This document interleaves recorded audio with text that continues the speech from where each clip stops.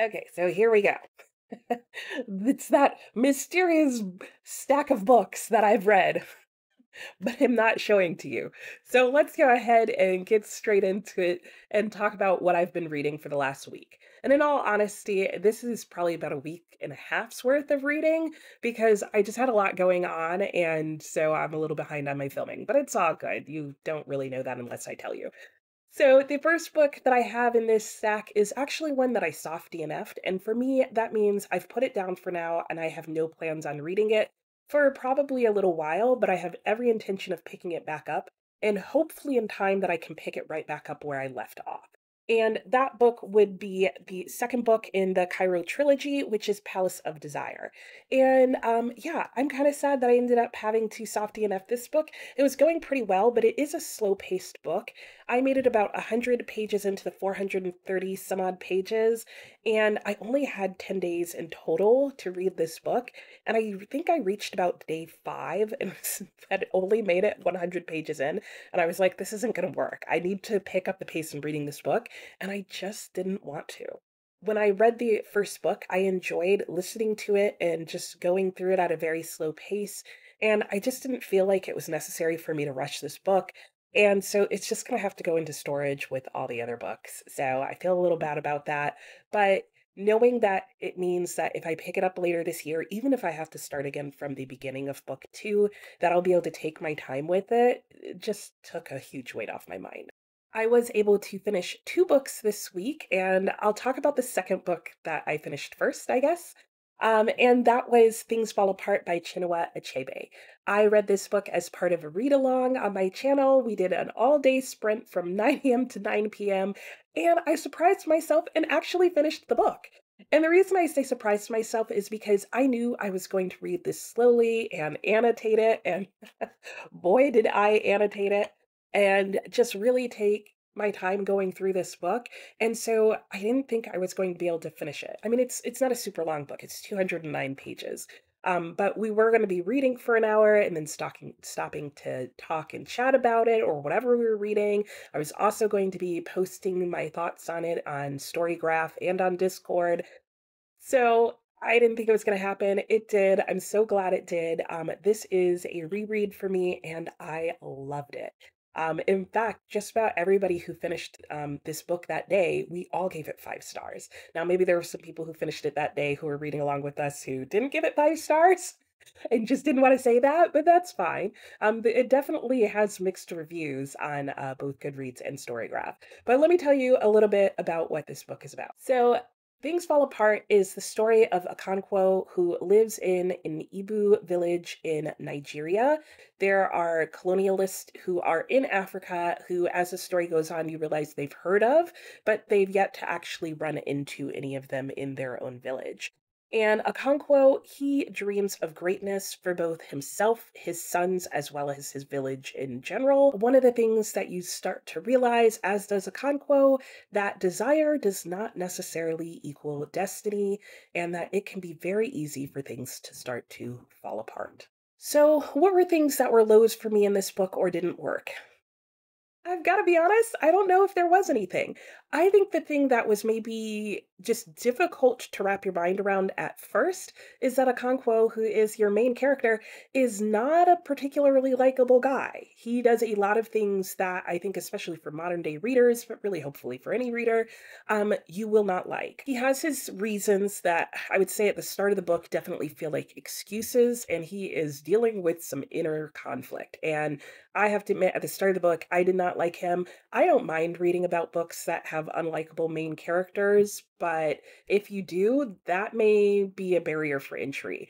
That said, however, as the book goes on, you realize that he is not a flat character. He is a very complex character, and that gets me into the highs in this book. So I'll start with the characterization and the characters in this book in general. There are a lot of different characters, a whole lot of different characters that you meet.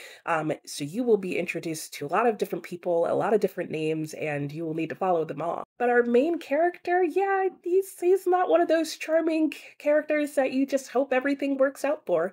I would say I spent a decent amount of the book hoping that he'd learn a lesson or something. But that's one of the amazing things about this book is you couldn't really hate him because He was such a complex character that you did understand his behavior, even if you didn't like it or approve of it or thought it was just flat out wrong. But Chinua Achebe is just a master storyteller in the way he goes about telling the story of Okonkwo. You are invested in him, you are invested in his village, you just start to feel like you're part of it living there, and you just want to experience it and know more and more about how this village and village life works. Overall, I think I'd have to say that I felt like this book was just an amazing cultural immersion into the Igbo culture, and I just wanted to learn more, and I found that I came to care about Okonkwo and his family, even though he still was not my favorite person. And to me, that is the sign of a really good author, is that they can make you care about the story that they're telling and the people in it, even if they're people that you don't really like. I think two of the major themes in here are the idea of change versus tradition and a theme of identity, particularly the idea of what does it really take to be a man. But you also explore ideas of what does courage and bravery look like, and you have the juxtaposition of masculine and feminine, as well as just the struggle with fear and internal conflict is rife throughout. Just, I can't wait to read it again in the future. There's just so much to get out of this book. I would recommend this book to anyone who likes to explore or read about characters who struggle with internal conflict, as well as anybody who would like to read about a different perspective of colonization, particularly of Africa. I think this does, especially by the end of the book, tell a different story than you may have heard, say, in history class or wherever. I think this is a great example of why it's important to have stories told in own voices. So I also finished another book this week, and I'm equally excited about having finished this book. And that book is The Mystery of Edwin Drood by Charles Dickens. This book has been a long time coming, and I'm so happy I made the decision to just put things on hold, including Palace of Desire, and to just jump into this book. So, this book is about Edwin Drood and Rosamund, who are engaged to be married. And at the beginning of the book, they're both feeling a little unsure about that situation, maybe some cold feet going on. And so, you start out with the curiosity of are they going to go through with it? They've been engaged since childhood due to some family situations, and they're finally coming of age to the point where both of them, who are orphaned, have to decide for themselves if this is really what they want to do. And from there, the book goes on, but there are a lot of major twists and turns. One of the major ones surrounding the mystery of what does Edwin end up doing in this situation. This book was unfinished by Charles Dickens. He only wrote half of the installments that he had planned to have written for this. And in the middle of editing what he had written so far and working on it in his garden one day, he got up to go inside his home and had a stroke. I didn't know what to expect. I didn't know if the book was going to cut off mid-sentence or even end in a logical place. And so I was pleasantly surprised to find that it does sort of have its own logic to the ending, and it does drive you towards some conclusions. On the other hand, knowing that this is only half of what he planned on writing, I'm seriously doubtful that the conclusion it was leading us to is actually the conclusion of the story. Because otherwise, what was he going to say for another couple hundred pages? I guess we'll never really know. That said, for me, the low in the book actually didn't have to do with the ending. I was somewhat surprised by that. I was actually most thrown off by the opening of this book. I thought it was really bizarre and it made it difficult for me to get into the novel itself. And I do think it's a major barrier for entry. That said, it's intentional. There's a very specific reason that the opening chapter of this book feels and reads strangely and almost makes no sense. And it takes reading through it, moving on into the story, and coming back to actually read it again for you to actually start to get what's happening. So I would give that as sort of a warning if you decide to go and read this book. With that said, I can also say that in general, if you're thinking of reading Charles Dickens, though this is one of his shorter books, it's not intended to be, and I don't think this book is a good place to start with him because chapter one will make you not want to read any more Dickens. And then again, because it's not finished, if you didn't know that, you might also be like, and what was that ending? The highest for me in this book is that it did still have a lot of all of the things that I like about Charles Dickens. Really fanciful and interesting characters in here. The characterization is always really well done. He is such a master storyteller that it's so easy to visualize what he is talking about. You really never know where things are going, but you maybe think you do. I love the writing style. I love the fact that there's always like this subtle comical laughing undertone going on in all the things. And I just think his books are just so well crafted. So I'm very bummed that this was one that was left unfinished. Who is this book for? I would say this book is a good pick for someone who has maybe read Charles Dickens before and is just getting more into his works, who likes his writing style, who doesn't mind a slew of characters and a lot of Victorian dialect of different like class spheres, and also for people who love a good unsolved mystery.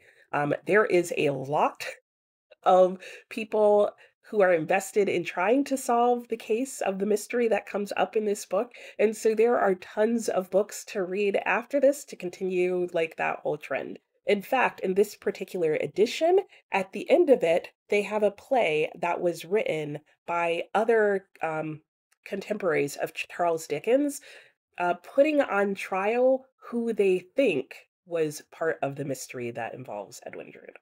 And that's all I'll say about that. But do keep that in mind if you get this edition of it, is that you may not want to read the title of the second book that's incorporated in here until you've read all of the Mystery of Edwin Drood. And in case I didn't mention it, I did give that book 5 stars, even though it's not finished, because I felt like I was so gripped and into the story that if it had kept going just like that without any major, changes or flaws, that it would have been a 5 star read for me in the end. So happily, that brings me on to the books that I am currently reading. And the first one I'm going to discuss is The Mysteries of Paris. And in fact, I'm not actually going to discuss this.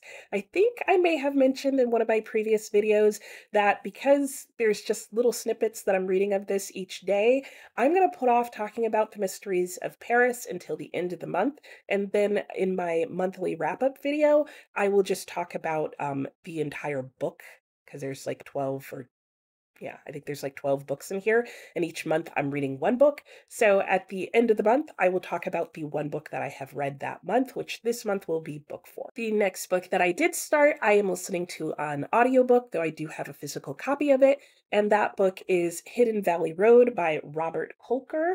And it is a psychological look at the Galvin family, who is a family of 14, 2 parents and their 12 children, and 6 of their children over the course of their lives ended up being diagnosed with schizophrenia. This book is an exploration of mental health, the history of psychology and psychiatry, especially as it relates to schizophrenia, as well as the medical industry and advances that were or were not made in schizophrenia, in part with the help of the Galvin family. So, what are my thoughts on this book so far? I am a decent way into the audiobook. One, I have to say the audiobook is really well done. The listening experience is very smooth. It's very easy to comprehend what's going on. And I think that's in part because thus far I have found the writing in this book to be great. I think it is really easy to comprehend everything that's going on. It's very clearly explained, even when they get a little bit into the medical or science or psychology weeds.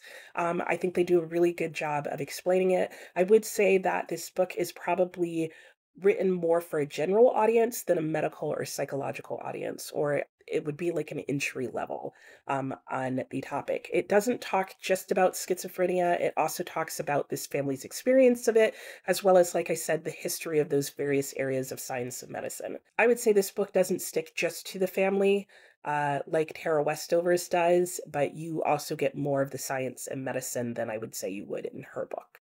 Probably the major other thing that I would say at this point before finishing it is that this is definitely a book that you should check content warnings on before reading it, because there are a lot of things in here that are explained rather graphically, and I would say sometimes unnecessarily so. So that's probably my biggest critique of this book so far, but we'll see how I feel about it in the end. Like I said, my bookmark doesn't really represent where I am in the book. I think I just have a couple hours left, so I've got a lot of like house stuff to do this week. So my guess is by my next wrap up, I will have finished this book.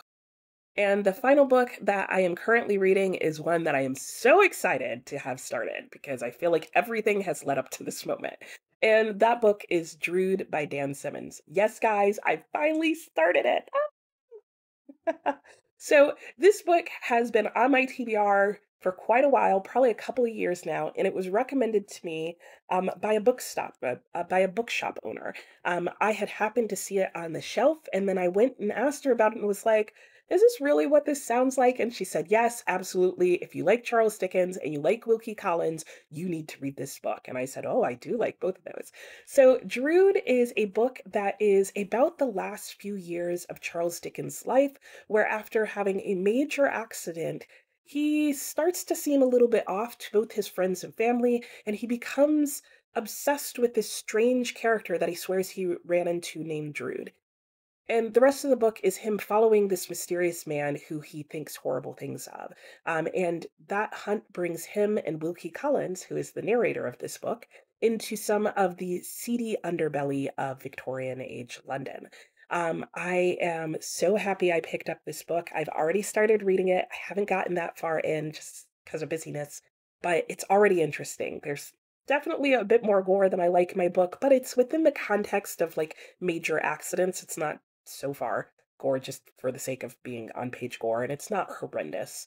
So far I'm okay with that. I am tabbing some of the parts that are really standing out to me. And yeah, what do I have to say about this book? I was afraid that I was maybe like overdoing this book project and maybe reading too many books before reading this. No, I feel totally justified. This book, if it was people that he was talking about in real life and this was truly a biographical account, I'd be like, stop name dropping. But in a book like this, it's just delightful. He has dropped so many Victorian author names, and this is Wilkie Collins, the narrator, which is the other reason it doesn't bother me. But in the book, Wilkie Collins drops the names of so many other contemporary to him Victorian authors, their books, other things about Charles Dickens. I have learned things about Charles Dickens that I had no idea about. I've learned more about Wilkie Collins. I have heard books that I have read in the last year or so as part of this project have come up in this book. I am so glad that I read The Mystery of Edwin Drood before reading this because it spoils that book for you if you don't. But it also confirmed some things that I thought about The Mystery of Edwin Drood, which was exciting. I don't know if I'm right, but at least I know that I agree with Dan Simmons on it. So, I would say if any of those things, Wilkie Collins, Charles Dickens, Mystery of Edwin Drood, Victorian authors that were their contemporaries that they knew and or fought with, if any of that interests you, this may be a book that you want to check out. And I'm super excited about this book. Um, and reading this book has also made me really interested in his other book, The Terror, but that sounds more terrifying than I think I could handle. But I think I know what the like mystery and secret is behind that book as well, so maybe it's not as awful as I'm thinking. Anyway, I'm jumping ahead of myself. I'm reading Drood. That's all that matters. That's it. I'm sure there was something else I wanted to say on Drood, but I got so caught up in the moment that I can't think what that could possibly be. So that's what I've been reading and doing this week, amongst everything else. Let me know how your reading week went, what you're currently working on, or what books you have coming down in the pipeline that you're excited about. And I will talk to you next time. Bye. Oh, yeah. I almost forgot the like big book finish. I've been doing that recently. So if you're one of those people who likes to see a stack of books,